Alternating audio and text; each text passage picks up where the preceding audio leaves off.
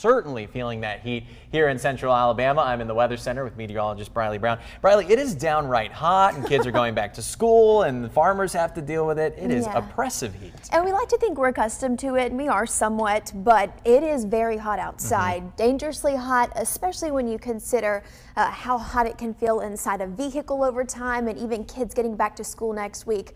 Thinking about buses, hopefully all of those, most of them have air conditioning. Looking through the first week of August next week, we're going to continue to trend above average in temperature.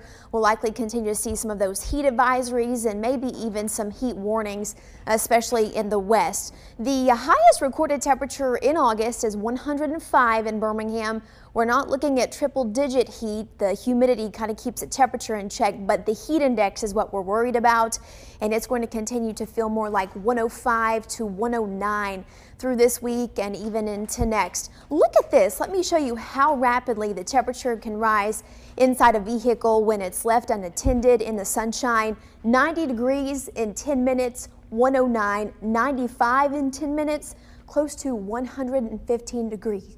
So we all know not to leave pets in the car or anything like that. Even soda can explode when you leave things like that in the car this time of year. So just something to keep in mind. Back to you.